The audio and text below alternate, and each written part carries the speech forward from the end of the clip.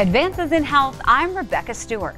Migraine affects 39 million people here in the United States and 1 billion worldwide. Dr. Brian Grosberg is the medical director of the Hartford HealthCare Headache Center, and you say there are some exciting developments coming in headache treatment. They're very exciting. So there are different devices that are being studied right now, which is a field called neuromodulation for headache. And there's a new class of medications that's the first class really specific to the treatment of migraine. So I remember vividly when triptans first came about because there was finally something to help you with migraine. What is this new class? So this is a new class that's specific for prevention of migraine. Wow. Yeah, it is very, very exciting.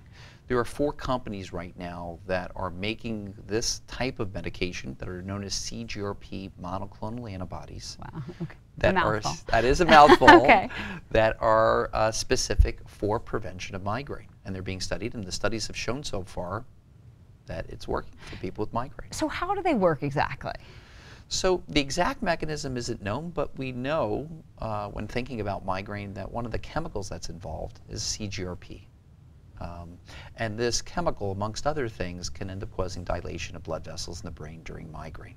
So this class of medications ends up either having an effect on the chemical or the receptor that it binds to in the body. And we're seeing some strides here. How soon do you think this might be available? So one of the companies is hoping to end up seeking FDA approval in the near future.